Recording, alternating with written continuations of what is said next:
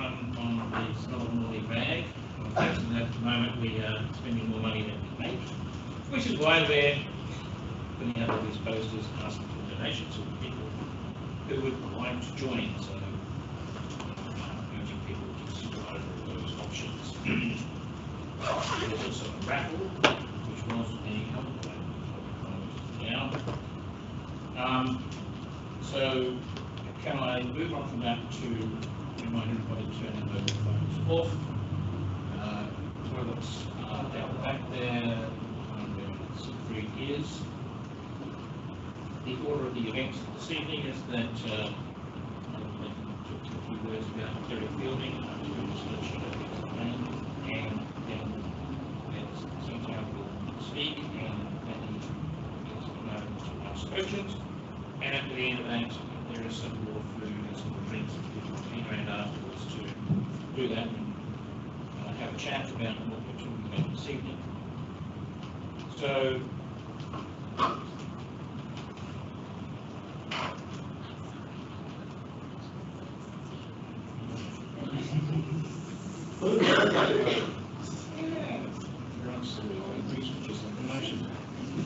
all right, so this is effectively the 10th annual Derek Fielding Memorial Lecture. Derek Fielding was the President of the Council between 1975 and 1980, at the height of the Joe Peterson era. Probably the most difficult period for civil liberties in the state, certainly the post-war period. In his book on the history of the council, which still is available for sale outside, Eddie Clark credits Derek Fielding with two important things in the history of this organisation. One is that before he came along, the organisation was basically moralised. It had ceased to function. And secondly, he was the person who recruited into the organisation Terry O'Gorman, who no doubt being our most important and effective speaker and advocate. Derek was born in Dublin and was educated at the University College Dublin, and he migrated to Australia in 1961. In 1965, he became the University of Queensland's University Librarian, which he was when I was out there, a post he held until 1992. He was the treasurer of this council when I became involved in the late 80s, early 90s. He died in 2014, and the first of these lectures was delivered in 2015 by Southern Justice Michael Kirby. Subsequently, the speakers have been Justice Margaret McMurdo, the former President of the Queensland Court of Appeal, Elizabeth Shearer, the then President of the Queensland Law Society, Samantha Toriani, who was a digital rights campaigner, Scott McDougall, who was then and is now the Queensland Human Rights Commissioner, Gillian Triggs, at that time the Australian Human Rights Commissioner, Her Honour Justice Kate Holmes, then Chief Justice of Queensland, and Bernard Collaery. Tonight's speaker is Ed Santow. His topic is human rights and artificial intelligence. And in his brilliant television program called Civilization, Kevin Clark had this to say about machines and computers in 1968. They have ceased to be tools and have begun to give us directions. And unfortunately, machines, from the maximum down to the computer, are for the most part means by which a minority can keep free people in subjection. On the other hand, I noticed that Goldman Sachs has recently been expressing scepticism about artificial intelligence. Their view being that at least for the next 10 years it's far too expensive, particularly when you compare it with the initial startup cost of the internet, which was basically free. But obviously there are concerns, and it is best for us to be forewarned and prepared. That's why we have our speaker this evening, who is currently the Director of Policy and Governance at the Human Technology Institute and Industry Professor of Responsible Technology at the University of Technology. He currently serves on the Australian Government's AI Expert Group. He's also a member of other government bodies, including the New South Wales Government's AI Review Committee. He was from 2016 to 2021 Human Rights Commissioner, for the Australian Human Rights Commission, where he worked on AI and technology, refugees, migration, human rights issues affecting LGBTQI+ people, a whole bunch of other things. He was previously the chief executive of the Public Interest Advocacy Centre, senior lecturer at the University of New South Wales Law School, and before that, like someone was a humble solicitor in private practice. There's hope for all of us. On that note, I would like to begin.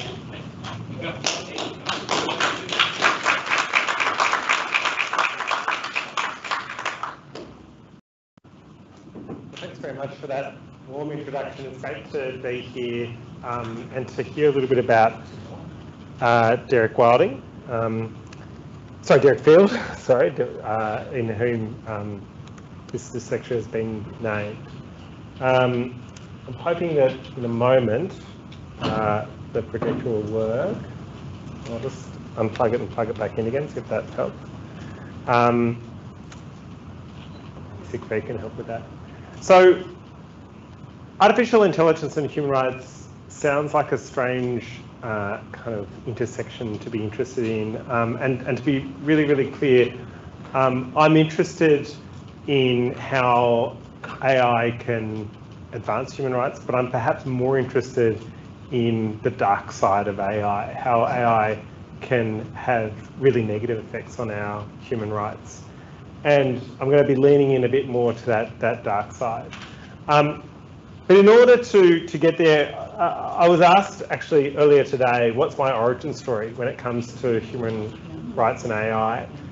Particularly because, I'm a humble lawyer, as you say. Humble human rights lawyer. I'm interested much more in the humans than in the robots. So my origin story is this: a couple of jobs ago, before I was Human Rights Commissioner, I was, as Michael mentioned, the head of an organisation called the Public Interest Advocacy Centre, a human rights organisation in Sydney, which, among other things, provides free legal advice representation to young people who come into contact with the police. And what we saw was this strange situation that started to repeat itself over and over again, and we couldn't understand what was going on for a number of years, or what was at the root of what was this problem. The scenario was essentially this: you have a young person that come to us with a very, very similar story over and over again. They would say, look, I was doing something minor, I was riding on the train without a ticket. And then, for months afterwards, 5-6 times a week, the police would come and check on me. And by check on me could mean they would over and over again check on me between midnight and 6 a.m. at my home, or at school, or at TAFE, or during my apprenticeship, all of those sorts of things. And I can't work out why. I hate it. This is harassment. I hate it. We started digging, and there are a few things that came to our attention. Again, we couldn't quite immediately work out what was going on. One was that all of our clients had dark skin. Now, I don't mean some of our clients, I don't mean most of our clients. Every single one of them had dark skin, which was interesting and strange. And then we started hearing about this list, and the list was called the Suspect Target Management Plan. The police would sometimes say, they were being asked, why are you constantly harassing me? They might eventually say, well, you're on this list of Suspect Target Management Plan. We did a lot of digging. Eventually, what came out under questioning in Parliament was that there was an AI algorithm that was being used to identify kids who were at risk of going on to a life of crime, as the saying goes. And the algorithm was trawling through the criminal justice data set, going back decades.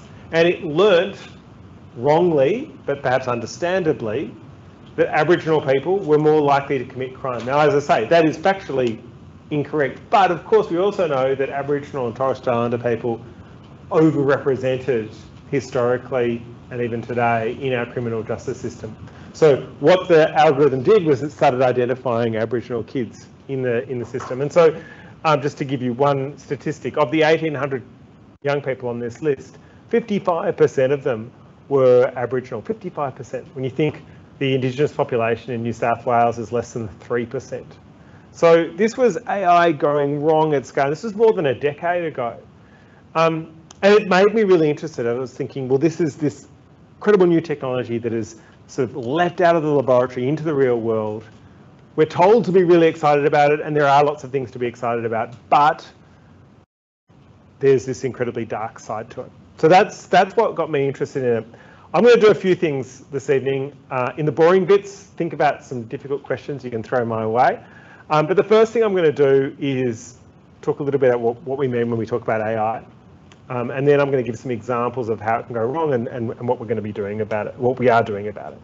So this term AI is not a term of art. It's not a scientific term. It's a marketing term, really, a bit like modern medicine. It's meant to connote something very impressive. So we have to be a bit more precise when we hear this term AI. What do we really mean? What we generally mean is the convergence of 4 key technologies and techniques. The first is big data. By big data, we just literally mean what it sounds like, large amounts of information. Now, we've often had large amounts of information, but working at human speed, it's been like trying to find needles in haystacks. So we haven't been able to make the most of large sources of information. The second thing is machine learning. If there's anything a little bit magic about AI, it's machine learning. Machine learning simply means, however, finding patterns in information in big data sets. I'm going to come back and expand a little bit on what I mean by that. But just believe me for the moment that machine learning is really at the center of this. Then you have automation. So if you had machine learning operating very, very slowly at human speed, that wouldn't work very well. But if you can automate it, then you start to be able to do something. But then the final missing piece was these massive increases in computing power that we've seen year upon year upon year. Some of you will have heard of Moore's Law, which has been operating for decades now, where basically the tech industry is able to produce a doubling in computing power regularly at 12 to 18 month intervals. And they've been now doing it for decades, which means now that the smartphones, which I can see some of you are holding and got in front of you, I've got one in my pocket, a typical smartphone is 1 million times more powerful than the computer that took the Apollo space shuttles to the moon. And that's democratized computing power that we all have access to. It's quite extraordinary. 1 million times more powerful, yeah. So I mentioned machine learning is the thing that's a little bit magic about AI. So I want to explain how it works. You start with training data. So I'm giving you a pineapple-based example of AI. So if what you want to do is get your AI to be able to generate pictures of pineapples, discern from a whole bunch of pictures what's a pineapple, what's an apple, tell you about pineapples, whatever you want about pineapples, you have to start by giving it training data. So, and that training data needs some labels, right? So if it's, these are apples, these are pineapples, as much training data as you possibly can. And then what the algorithm does is that it looks for patterns and it starts to learn, right? That the apple has a distinctive shape and a set of colors. Pineapple's spiky, different shape, different characteristics. It will learn those patterns, right? That's the automated bit. It'll find those little characteristics in the data set. And then you can ask it a question. What is this thing? And it's never seen that specific picture of a pineapple before, but it will look for those patterns and it will be able to tell you this is indeed a pineapple, right? That is simply how it works. And that is a very simple example, but that also describes the most sophisticated forms of AI that we have these days, things like ChatGPT, generative AI, Claude, that sort of thing. That's all the technology relies on that basic system. So how is this being deployed in the world today? And I'm going to start with the positive. So if you were to ask a question, how should lawyers use AI safely? I'm sure most, probably all of you have played around with ChatGPT and some of the other generative AI applications. It'll just spit out some really interesting information, well, somewhat interesting information. Sorry? An app that I'm playing with right now is yep. called AI. Right, yeah. And that one, I'm yet to make an opinion on it. Yep. It comes up with data sets of court cases. Yep. However, you have to know how to go and ask it the right questions yeah. to pull up data sets. Because coming up with machine learning, you need to get a professional for that one. Yeah.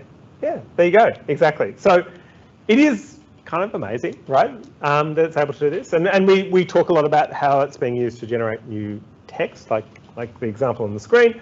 But it's not just text.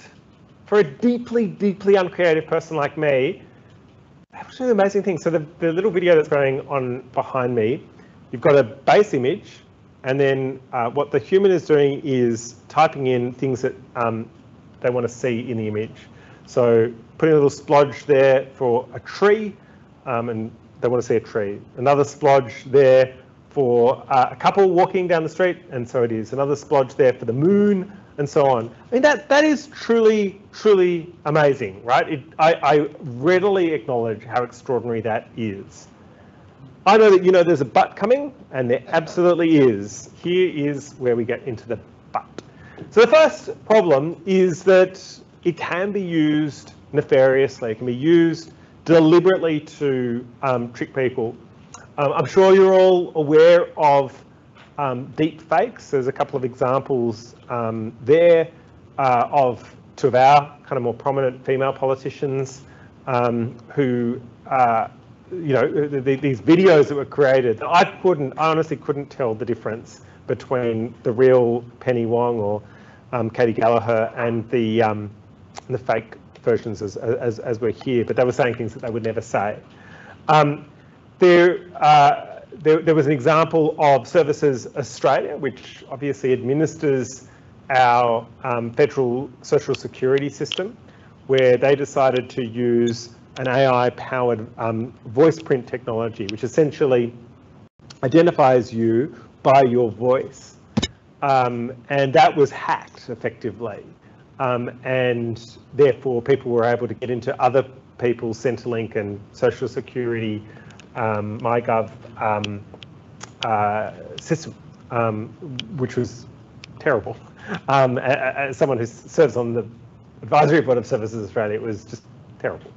And then there are lots of examples of this sort of thing. So this was an example from Twitter about 18 months ago. It was just a kid in a basement. And what he did was he created a fake Bloomberg Twitter feed, which he called Bloomberg Feed. And then using that Adobe product that I was showing you before, the image generation product, he basically typed in, I want a picture of the Pentagon, the home of the US military, in flames, with lots of smoke billowing out. And that was the image that was created. He put it on his Twitter feed, and lo and behold, it went viral because people thought it was the real Bloomberg News Service. And this was a very, very convincing image of the Pentagon in flames. Now, that had real world impact. Within moments, billions, with a B, billions of dollars were wiped off the US stock exchange. And this was technology, as I said before, that has been democratized, that is available in the hands of anyone. It doesn't really matter what money you have access to, and you no longer need specialized expertise either to operate some of these tools. So that is one set of problems that worry me. But another set of problems is the exact opposite of what I've just described. I sometimes say that we're living in the kind of Wright brothers age of aviation when it comes to AI. So if you were a contemporary of the Wright brothers and you saw them take off in the United States, you know, more than 100 years ago, you would have been really, really impressed, because you didn't know what was coming. You didn't know that we would have jumbo jets and Airbus and all that sort of thing coming many years down the track. So it was incredibly impressive by its own standards, right? But it's not in relative terms. And I would say the same thing about AI. AI is still prone to the most egregious mistakes. That origin story that I told you about before, the term at the heart of that problem is algorithmic bias, where basically the machine learning system goes off on the wrong track and learns, understandably incorrectly, that some group of people needs to be targeted for some harmful activity. That's a common problem. So there are lots of examples that bear this out. I quite like this one. which some of you may have come across before. It's known as the muffin and chihuahua problem. So literally tens of millions of dollars have been spent by some of the biggest tech companies in the world trying to solve the muffin chihuahua problem. Has anyone come across the muffin chihuahua problem? Anyone know what I'm talking about? Okay, well, so this is a mistake that I'm really confident none of you has ever made, right? It would be tragic to mistake a beautiful chihuahua for a blueberry muffin. I feel like an idiot explaining why you will never make this mistake, but I will explain it anyway. You don't make this mistake because you understand context. You have common sense, as we call it, right? You understand that if the thing is barking at you and it's sitting on the floor and it's running around, it's much more likely to be a chihuahua than a blueberry muffin, even though we can acknowledge that there is superficial similarity between the face of a chihuahua and the top of a blueberry muffin. But we understand those things, right? Whereas some of the most powerful AI applications, image recognition in this case, applications, don't have common sense. They don't understand the world the way we do. They work on machine learning. They work on finding patterns in the data, and the patterns they're looking for are very superficial, right? So this thing that we would never make a mistake on, AI-powered machines are much more likely to make that mistake. And that's not an easily solved problem, right? There is no question that image recognition is improving, and it's improving significantly, but it will continue to make these mistakes whilever we are building these systems based on machine learning. I hope that makes sense. Now, some of this stuff, I feel like to date I've given some pretty black and white examples, but there's a lot of grey.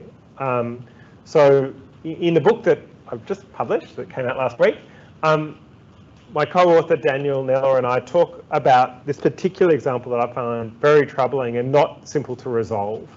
It goes back to the start of the Ukraine war, and it's still happening now. Like in most conflicts, or many conflicts I should say, what was happening right from the early days of the Ukraine war was that Russian soldiers were dressing up as Ukrainian civilians. They were pretending that they were Ukrainian civilians, sneaking into Ukraine and causing havoc. I mean, in flagrant violation of international law. But imagine the situation. You're an 18-year-old Ukrainian soldier and someone's brought to you and they're dressed as a Ukrainian civilian, but there's a good chance that they're not, that they're a Russian soldier who has been infiltrating the country in violation of the law. So you're an 18-year-old, you've got to make that call. Incredibly difficult decision to make, right? Like, what do? You strain to try and get the differences in accent. You ask them questions about place and context that you would expect them to understand, but it is a very, very inexact science. So into that fog of war came a really controversial company. It's the biggest facial recognition company in the world. Happened to be started by an Australian. It's also the most controversial facial recognition company in the world for good reason. And what they said was, in fact, we have created an application that you can put on your smartphone that 18-year-old Ukrainian soldier can use. Hold up the smartphone, take a selfie, and it will say Russian or not Russian. How does it do it? It works on machine learning. And again, it draws an inference. So the inference it draws, I'm just simplifying a little bit just to get to the nub of it, is that if that image, if that person was on a Russian social media page, then it will infer that the person is Russian. And most of the time, that will be true, right? There's no question that most people on Russian social media pages are Russian, right? But not everyone. There'd be lots of reasons why a Ukrainian person might have visited, might have Russia, might have Russian family, might be any number of reasons why you could be there, right? I recognise that 18-year-old soldier has a very, very difficult task. Now, you give that 18-year-old soldier a smartphone with the application, and you give them certitude, which is very different from certainty, right? You give them this there's a $3 term for this as well, which is algorithmic deference. That 18-year-old is petrified of making a mistake, but you tell him or her that you will have a technologically accurate answer and you will get it instantaneously from your very clever smartphone. And what you actually do is you change something very subtle but very profound. What you do is, instead of that young soldier being quite cautious and worried about their decision about whether the person is Russian or not, you give them the certitude that you can just defer to the machine. And that is deeply, deeply worrisome to me, particularly in high stakes decisions, and it probably goes without saying to say there are a few more high stakes decisions than this sort of decision, because of course, if you make a mistake and wrongly decide that the person is Russian, that person could be detained, could be killed, right? But if you wrongly decide that they're Ukrainian, that person could go and cause havoc, could kill a number of Ukrainian citizens, could kill even your family if you're that 18-year-old Ukrainian soldier.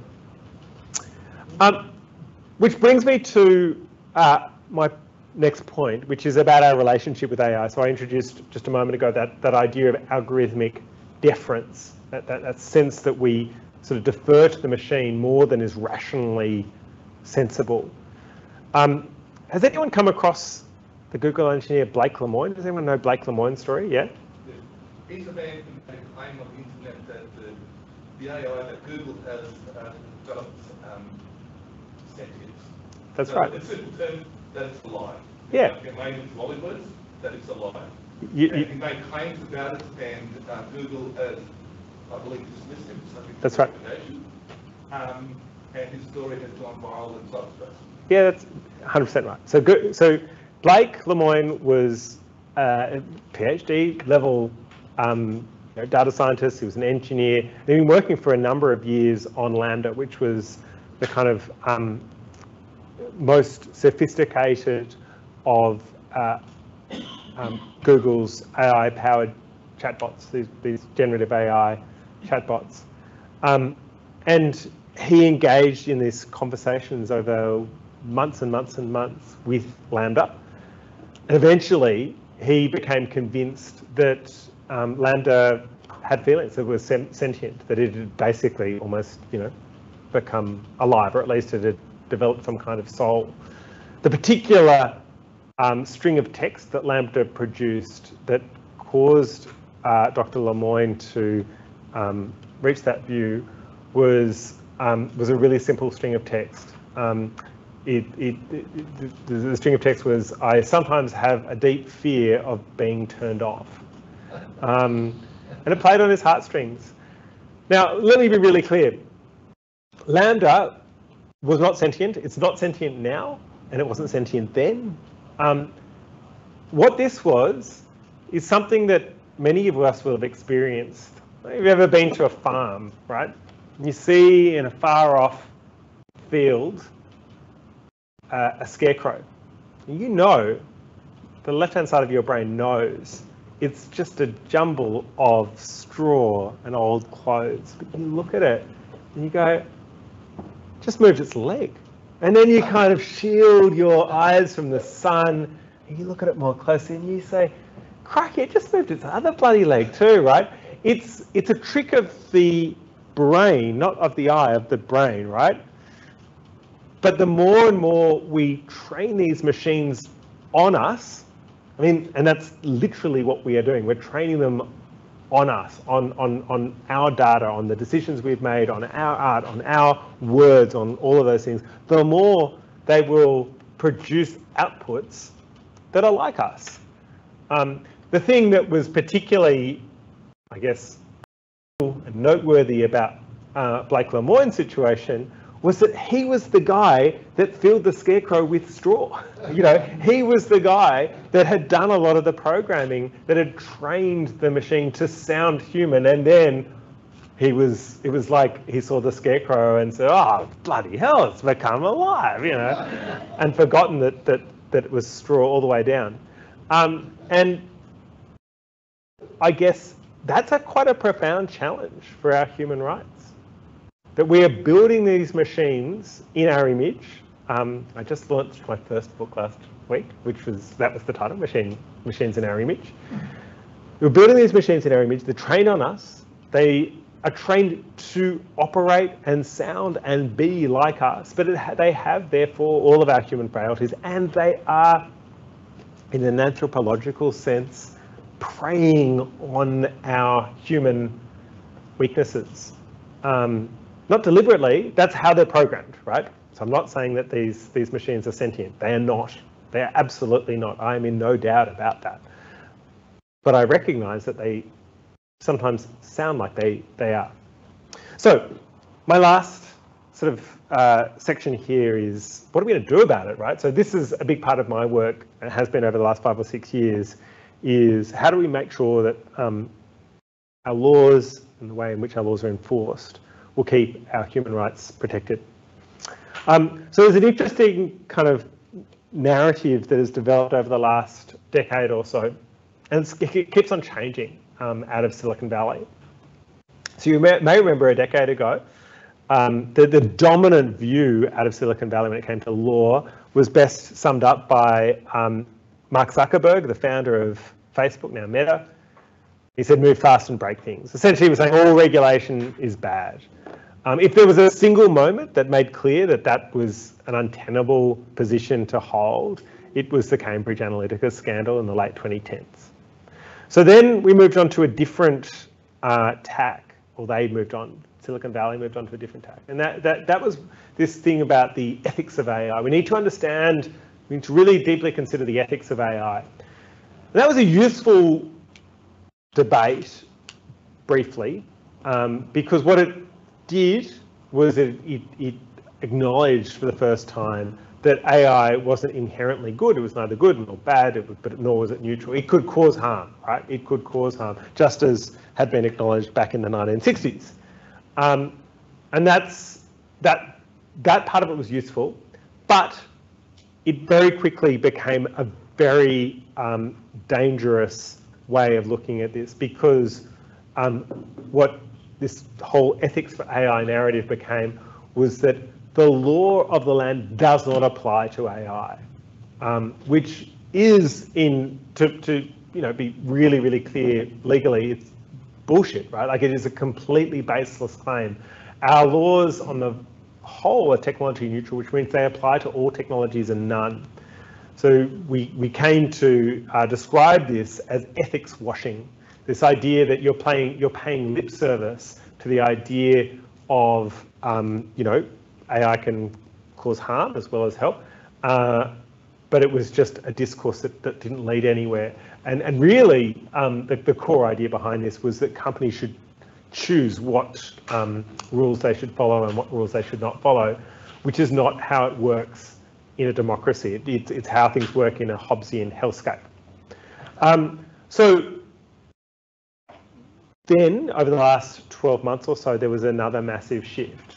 So the guy that you can see on the picture on the screen is a guy called Sam Altman, perhaps the most influential person in the world at the moment when it comes to generative AI and maybe AI more broadly. He's the CEO of OpenAI, the company behind ChatGPT. And what he said just over a year ago in Congress was AI regulation is essential. You think a decade ago they were saying all regulation is bad for AI. Now AI regulation is essential. So in principle, I agree with him. In theory, I agree with him. The difficulty is a lot of these people sorry, Siri seems to have. Anyway. A lot of these tech leaders are very difficult to pin down when it comes to going beyond the principle, the theory of, yes, we need regulation in this space. But as soon as a specific law is proposed, well, not that law, right? There's an entire Yes Minister episode devoted to this idea. It was actually not about AI, obviously, because Yes Minister was 45 years ago. But some of you may remember, it was about employing women in senior roles. And you see this cabinet table of men, and each of them responsible for a different government department. And they all agree, in principle, we should employ more women in senior roles. And each of them had a reason why it should not be their department that employs women in senior roles. And on its face, each of those arguments was, it wasn't stupid. And it's the same here. But if the net effect of AI regulation is essential is that we just talk about how essential AI regulation is, then we are no further advanced than we are now. And that's what worries me. Understanding the framework, if you're going to build legislation or framework of it, you've got to have the foundations where people can understand the terminologies. Yeah. Because administrative law, I'm a layperson. I'm reading the books, I don't understand the Wally words. Yeah. So when it comes to definitions for AI, you've got to understand the terminologies of how it interrelates and how it's built. Because unless you know how it's built and the terminologies are laid down, you don't know how the hell there's AI discrimination. Or better yet, what you can do is you can say to a company, we don't care how you make your decision. You can say to a bank, we don't care how you make your decision. You can decide whether someone gets a home loan on the basis of an abacus, a millennia-old technology, or you can use the most sophisticated form of deep neural net AI. It's up to you. But your outcomes cannot be discriminatory against someone on the basis of their race or their age or their gender or whatever it happens to be. And then the onus is on the company, right, to make sure that whatever technology it uses, the outcome has to conform to our human rights law. And that is, I think, the much better way of regulating for the development and use of AI. So I mentioned, and this is slightly naughty of me, I've just got a book. My first ever book. I'm hoping it's my last ever book because it almost killed me. It was, so it is entirely about AI and human rights. So if you happen to be interested in this stuff, you can order it online. There's a discount code. You get 20% off before the end of the month if you type in SYD20, SID20. So that's everything that I wanted to say for now. Those are my contact details, but I'll leave. I quite like the image on the front of the book. That's Renee Magritte, who did that painting. Very interested in hearing some questions. Yes, well, take some questions. Well, yeah. Do you want to be in charge of questions? The badge.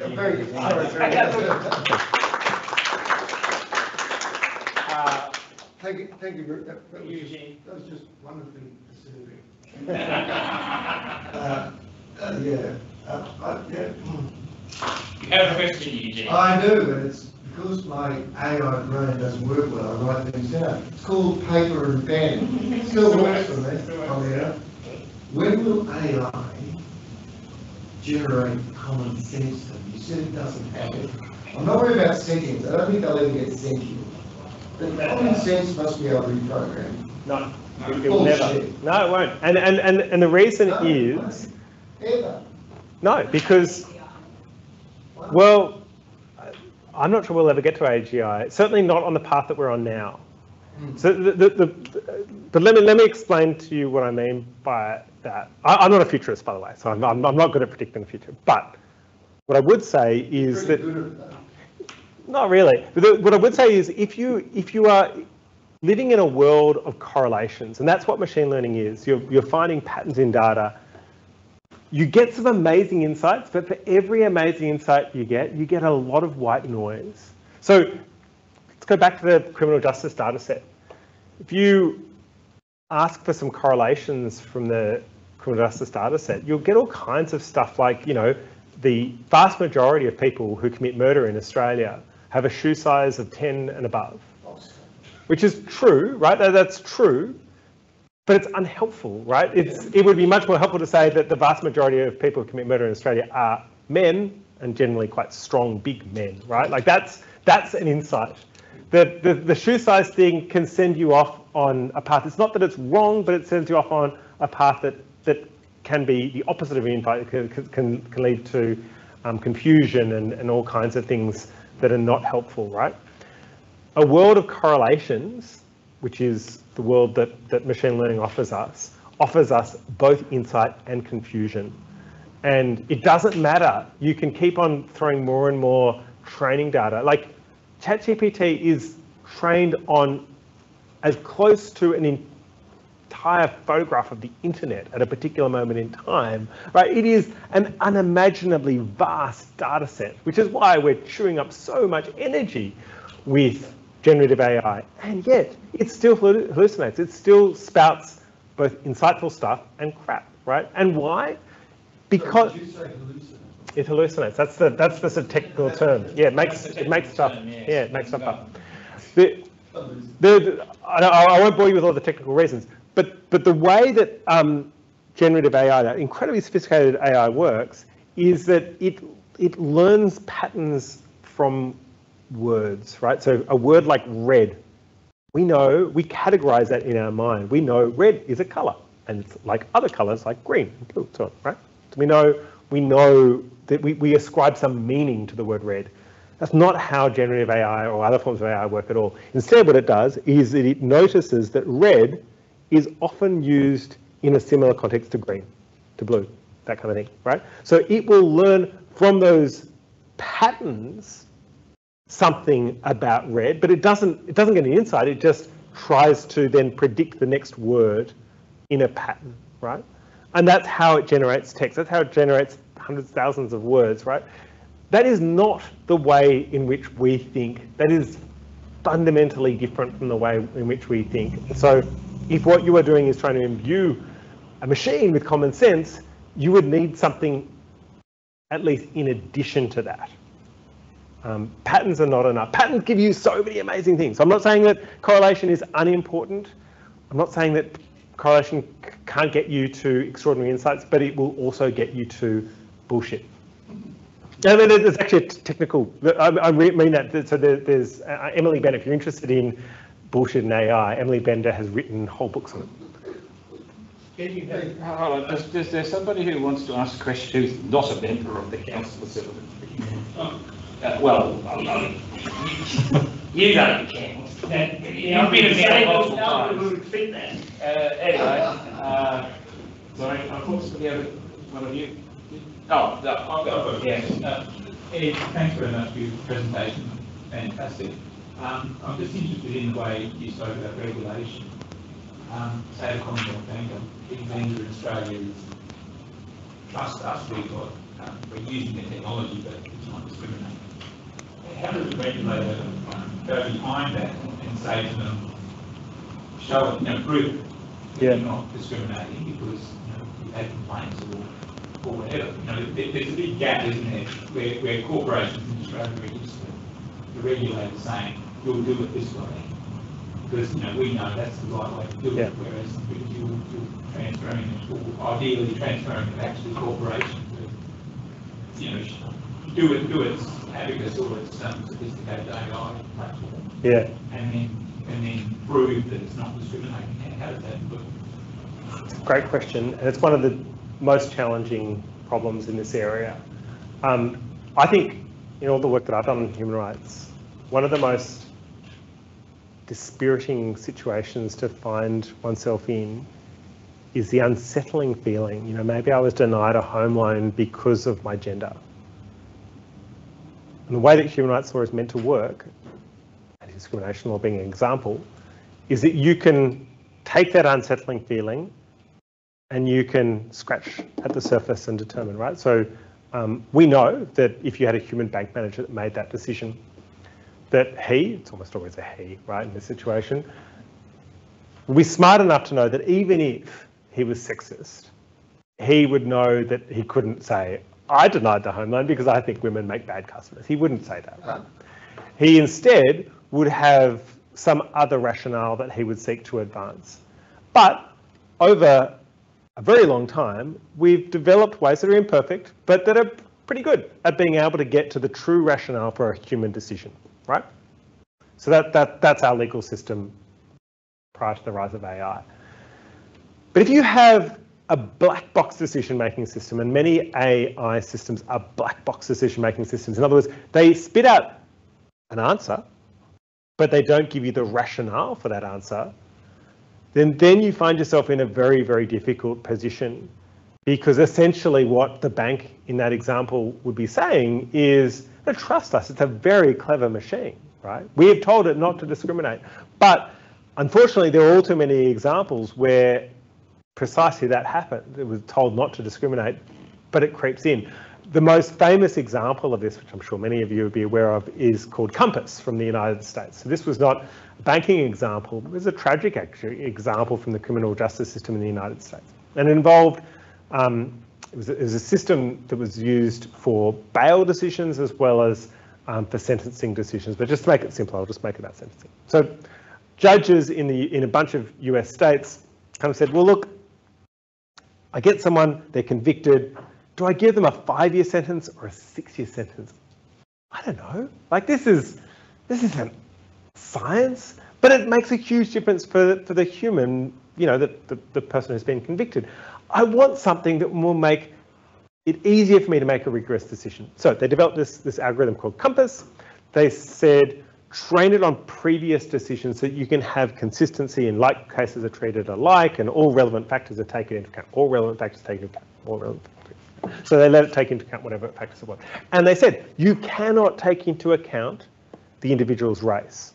Cannot. An amazing journalist, Julia Angwin, who was working for ProPublica at the time, incredible investigative journalism outfit, what she was able to show was that if you were African American, your sentence on average would be double the length of a non-African American person where all other relevant factors were the same, right? So same offence type, same or similar enough other relevant characteristics.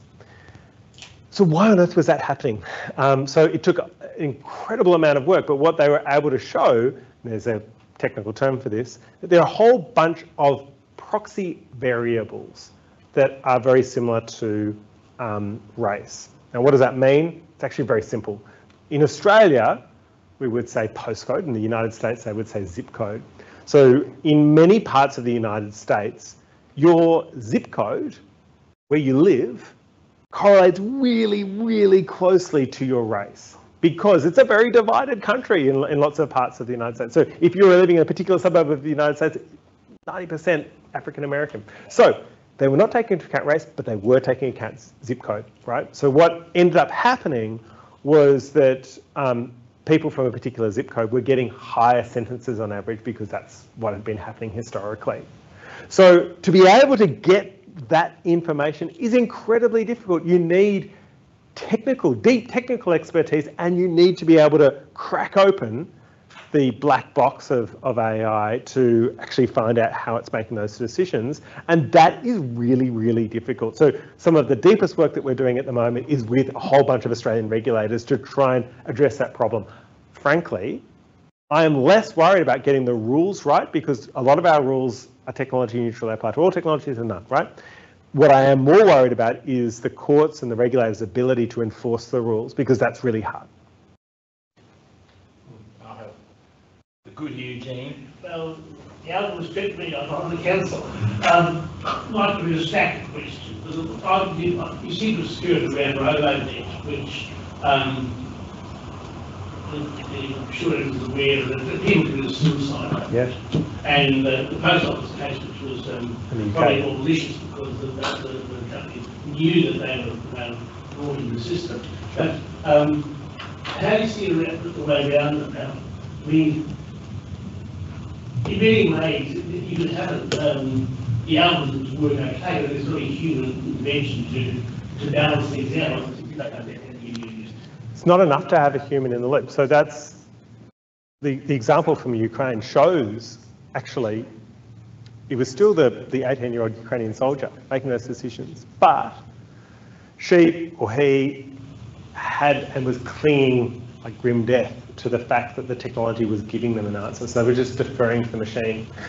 One of the untold stories about RoboNet was that Services Australia up until that point had never employed more people. They employed a whole bunch of people to quote unquote administer those decisions. The difficulty was that you may as well have employed a whole bunch of hamsters or chickens or something, right? Like they were not able to second guess the decision of the machine. And so they weren't able to pick up errors, right? So yes, you need human intervention, absolutely. But the human needs to be properly empowered to be able to improve the decision-making process and to be able to identify when it is going off course. They knew, the federal government, there were, I think, 20, correct me if I'm wrong, there were 20 AAT decisions, and the federal government refused to appeal it because they and then the decision. So the theory, no, look, I have nothing but negative things to say about RoboDebt, don't get me wrong, but the theory that the government was working on was that these were all isolated decisions. There's so much, I mean, so much of the RoboDebt story has nothing to do with technology and everything to do with politics. So one of the things that I don't think gets told enough from the Royal Commission was that the federal government started with this estimate of $400 million a year of how much, which was how much they would save via RoboDebt. They were so excited about that figure that before they'd even finished testing the tool, they took $400 million out of the budget for that year and $400 million out of the budget of the next 3 years, in other words, out of their full forward estimates. They took $1.6 billion out of what's now called Services Australia, Centrelink, right? The problem with that was that when you had these things that are sometimes called weak signals, right? You had people like me trying to take my clothes off and get attention, very unsuccessfully, I hasten to say, when I was Human Rights Commissioner. You had the Ombudsman, you had a whole bunch of AAT decisions, you had a whole bunch of people like Asher Wolf and others from civil society going, there's a terrible problem here. There couldn't be a terrible problem from the perspective of government because there was no money. If that reality was true, then there was a much bigger problem, right? Because they couldn't turn off the system because the money had already been taken out of the system. And so, I mean, this is this perverse thing that you see, Michael would be aware of from test case litigation, right?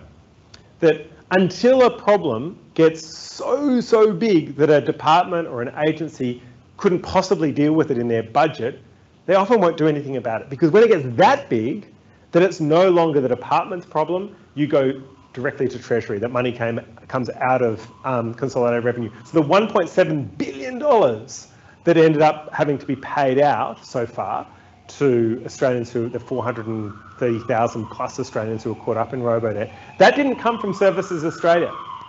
That came from consolidated revenue. It was too much money. And so there's this perverse incentive to go way bigger, allow the problem to get way bigger. But as I say, that's got nothing to do with technology and everything to do with politics. I mean, it just seems to me that people call it RoboDebt. It's basically a primary school maths thing where somebody decided that you would take their annual income and divide it by 26 and then compare it with what they got every fortnight, which was always stupid. It was bullshit. Yes, but it's not an AI problem, is all I'm trying to say. Anyway, sorry. Do you have any questions online? Because I keep on forgetting you got that. And are people asking questions online? No. Okay. Well, somebody else had a question over here. Reed, you have a question? Okay.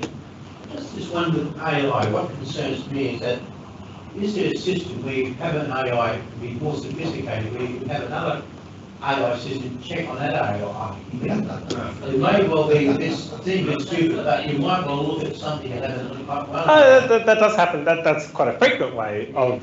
They talk about red teaming, right? Which can mean all kinds of different things in different contexts. Well, occasionally Google something and then you want to check another. Yeah. So another term for it is adversarial systems. It's basically you check, right?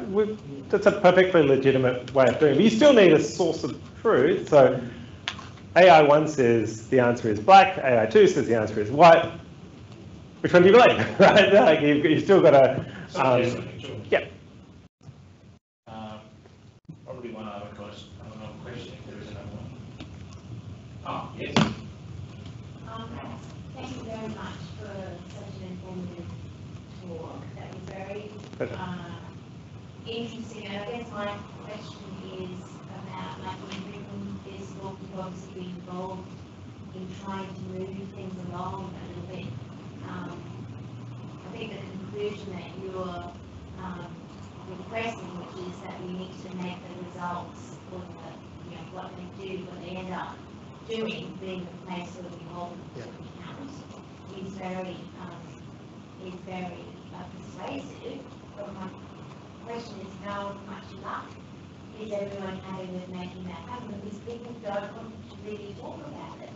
They want to use the system, say it saves them money, or they keep it built, and people are selling it to them as a way of, saving and making those hard decisions. And the other side of it is that we are starting to utilise it very much in war. And, you use the aeroplane analogy, and what really shocked me was to really think about the fact that when you invented the plane, it was 1996 or something, we were using it in war in 1914. And it didn't take very long before we took that technology and used it to murder people. So, there's a big impact in there, but just how much appetite you think for the stuff that you're doing, because it does sound like the way through it. In terms of trying to hold it to account. It's got a window right now, and the window will close in the next year or two. I mean, the federal government is consulting at the moment on tightening the law. I think that's a good idea. Without making a shock to you. They're not hearing that much from the community. It's really important, I think, to write into your MP and to Minister Cusick, who's the Minister, primary responsibility, but the Treasurer also has a lot of responsibility in this area, Prime Minister. They need to hear that people care about this stuff, because I think what's implicit in your question is if we don't get this stuff right now, it'll gallop away from us. And it requires good lawyers and others to hold the line. It's that sort of getting my grammar right. It's the law, at least in theory, applies to AI now, but if you're not applying the law rigorously, you may as well not. Like Father Frank Brennan said at the start of his report back in 2009 on human rights in Australia, he said, a rule that isn't enforced isn't a rule at all. It's just a good idea. And we can't allow that to happen when it comes to AI. So, yeah, we need two things. We need stronger rules. We need better enforcement. Do you think that window that you're looking at now has been opened up by Sam Altman in the stuff that he's talking about? He's like going, okay, now we need to do something, but I have to ask you to do something about it. You use that. Yeah, I think it's a few things. I think it's that. I think there's a very low degree of trust in the Australian community when it comes to AI. People have seen things go wrong, or I bet it's a good example. And so I think there is a moment. Yeah. All right, well, so you had a few comments. So no, that's it. AI technology, I've been researching the AI technology that's used in the military. I'll just say Google Lavender. That's a AI military targeting program that's used in the Middle East, where they use it as a algorithm for killing. In other words, a target data sets that are drawn into it, and it's signed off by a person under 10 seconds for kill or not kill. In other words, so AI has now been weaponised, and the rate of weaponisation, decisions are made in a war zone in the Middle East, who's going to live and die on AI data sets. So now it's the evidence now, so big data is utilised. So yeah, Lavender. There's other technical terms I can give on the different AI targeting packages out there, but it'll scare people when they start Googling terms to know what they are. All right, well, that's scary way to end. You had multiple comments. So Anyway, okay. Catherine and Julie, because I think we can address most of the questions and moving on. Thank you. Oh, they're going to.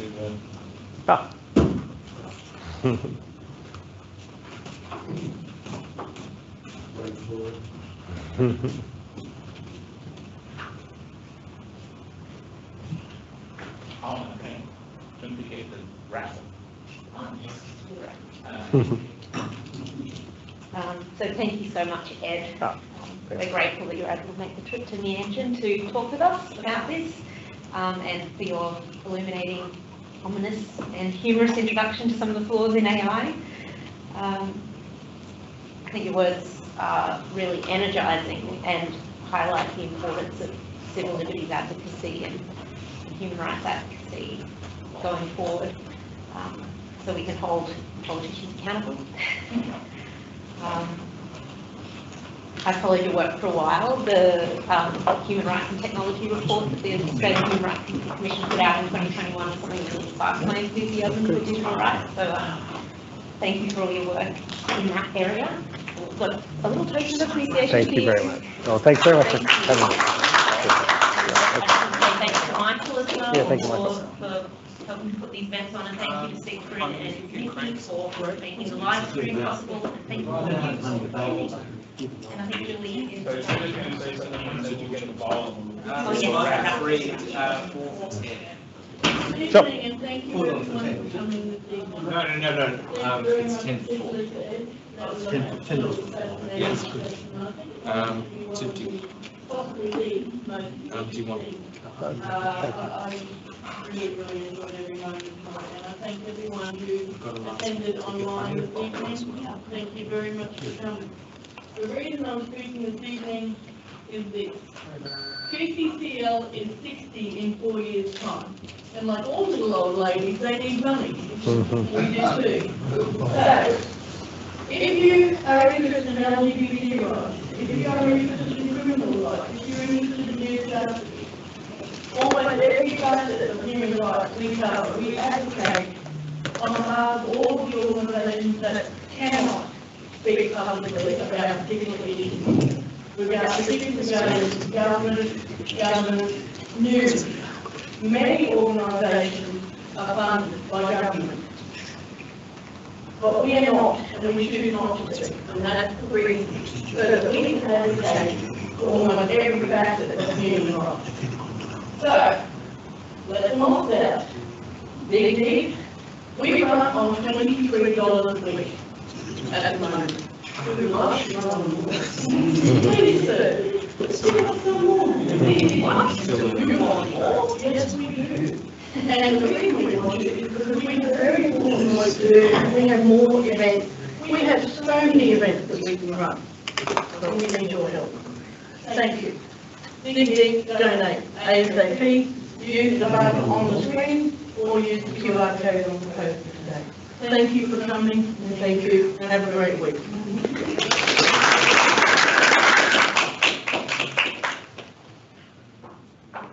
Someone who's just buying some more raffle tickets. Oh, Very nice, but. Sorry, just had a few last minute entries. Okay. Well, as I said earlier, if people want to have something to eat, we might put the rest of the food out, and other people who want to buy raffle tickets, well, as Julia just said, we're happy to take your money. So when people finish buying the raffle tickets, we'll draw the raffle, and I'll take my crunched up tickets down there.